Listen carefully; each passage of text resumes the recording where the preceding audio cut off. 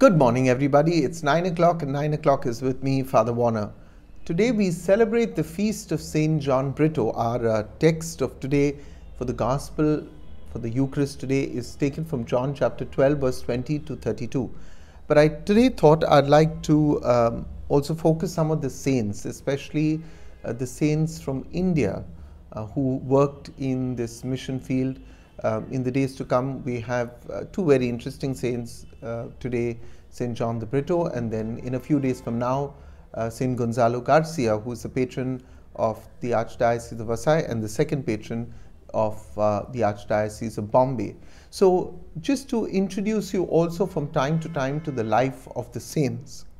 So Saint John the Britto, who took on a name for himself, he renamed himself Arul Anandar, is often called the Portuguese Saint Francis Xavier by Indian Catholics.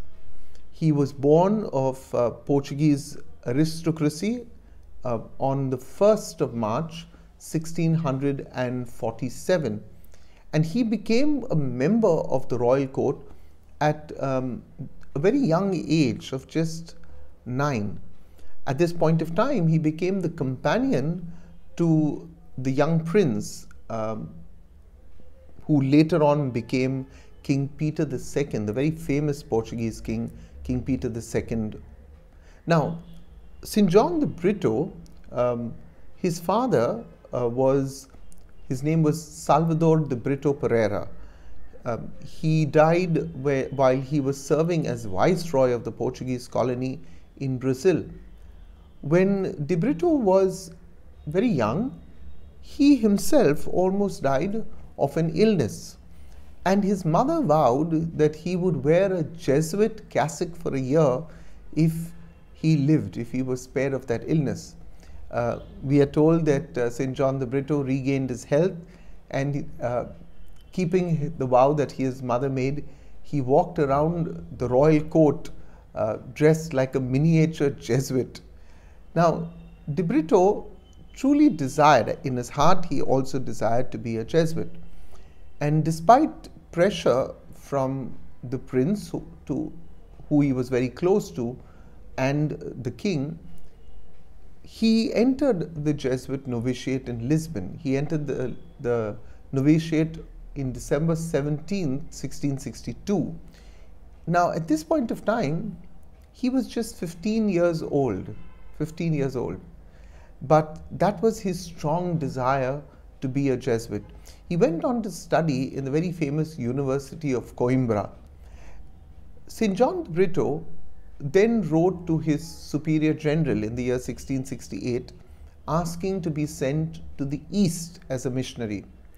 Now, when John's mother knew that her son was going to India, she was greatly disappointed, and she did not want him to go. She used all her influence to prevent him leaving his own country.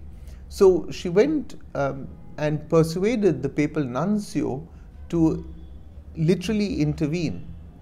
Now, St. John the Britto gave a very interesting answer. He says, "Not to answer the vocation as I ought would be to provoke the justice of God. As long as I live, I shall never cease striving to gain a passage to India." So his desire to go and serve in the mission field of India was so strong. St. John the Britto was ordained in February of 1673. He then left Lisbon for Goa somewhere in mid-March. So February he was ordained. By mid-March he left for Goa, for India, and he arrived the following September. So that must have been a long journey, as you can see, from March all the way down to September. In those days, those journeys to India were perilous, to say the least. He arrived as a young Father de Britto, and he worked in the mission fields of Madurai. When he studied the Indian caste system, he discovered that most Christians belonged to the lowest and the most despised castes. He thought that members of the higher caste would also have to be converted for Christianity to have a future in India. He therefore became an Indian ascetic, what was called at that time Pandaraswami, since these Pandaraswamis were permitted to approach individuals of all castes, and what he did was he established a small retreat in the wilderness. Now, St. John the Britto, at that time Father John the Britto, was one of the earliest Jesuit missionaries in India to adopt elements of the local culture in his evangelization. The Madurai mission was really a bold attempt to establish an Indian Catholic Church, something that we have still been struggling with in India. As such, St. John the Britto learned the native languages. He went about also dressed in yellow cotton, and he lived like a sannyasi. He abstained from every kind of animal food. He abstained from all wine. St. John the Britto tried to teach the Catholic faith in simple categories, in categories and concepts that would make sense to the people he taught. This method, proposed and practiced by Robert de Nobili, another Jesuit, met with remarkable success. As he became well known, the number of conversions under him greatly increased in the Madurai region. St. John the Britto was then made superior in Madurai, and after 11 years in the mission fields, he then became, as it were, the object of hostility from a group of people, the Brahmins, who began to resent the success of his work. And so they plotted to kill him. He and some catechists were captured by soldiers in the year 1686, and they were bound in heavy chains. When the soldiers threatened to kill St. John the Britto and his catechists, he very boldly offered his neck, but they did not act. After spending almost about a month in prison, the Jesuit was then released from captivity. When he got back to Madurai, he was asked to return to Portugal and to report on the status of the work, the missions in India. He reached Lisbon 10 months later, and when he received in Lisbon, he was received like a hero. He toured the various universities and colleges, and he described his various adventures of his missionary life here in India. His boyhood friend, if you remember I spoke of him at the start of this teaching, was at that point of time a young prince. Now his boyhood friend had now become the King Peter II. And King Peter II of Portugal asked him to remain home. He wanted John de Britto to tutor his two sons. But de Britto placed the needs of India above the comfort of the Portuguese court.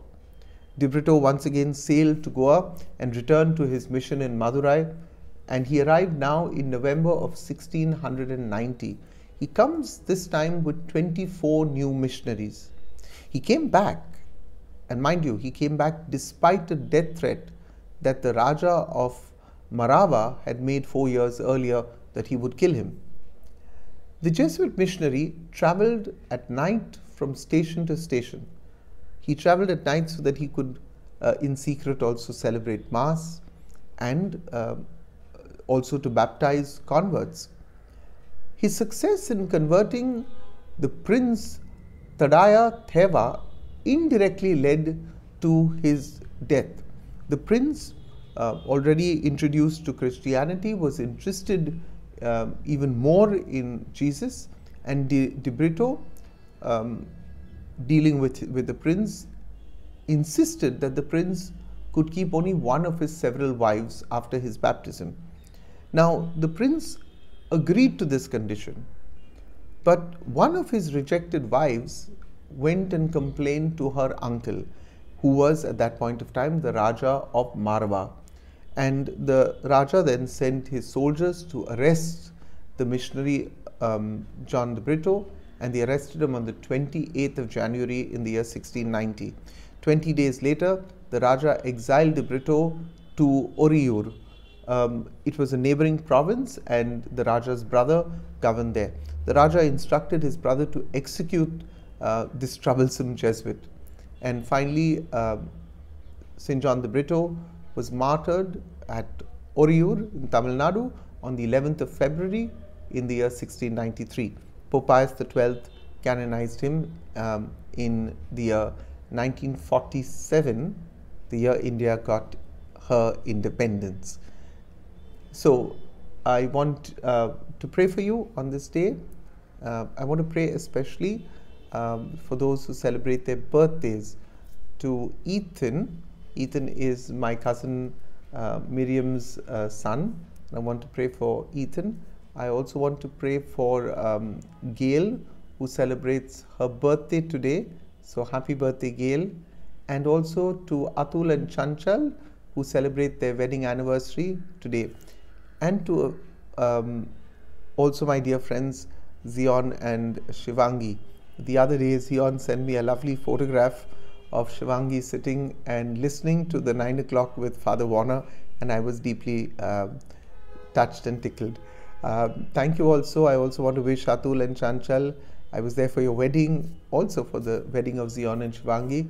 But I want to say a big thank you to Atul, also for the tremendous help. Atul was part of a group of young boys and girls when I was a seminarian called Helping Hands, and we used to meet every second Sunday in Orlem. So it's so happy and so wonderful to see that the people that you ministered with.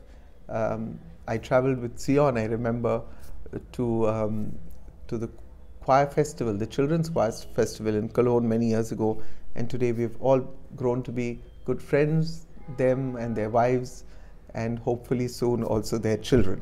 So God bless you all. Have a blessed day. Let's pray together for a few moments. Pray for the Jesuits and also for the missions. The Father, the Son, the Holy Spirit. Amen. We lift up to you today, Father, in heaven, the Jesuit community who have labored in your vineyard. We pray for Pope Francis, for all the Jesuits across the world, but especially in our archdiocese,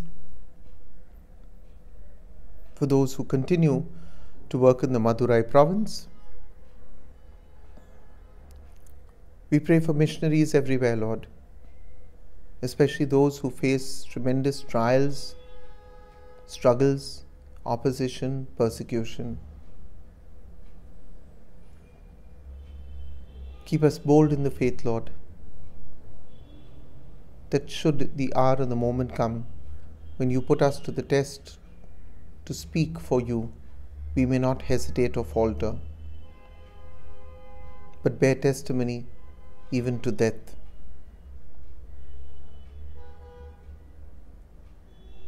I want to pray, Lord Jesus, in a special way for our country, India. I pray that our political leaders may be open to permitting every religion to freely propagate, to freely practice, and also to freely promote their beliefs. I pray for a change of heart, especially where hatred is sown against Christians in our country.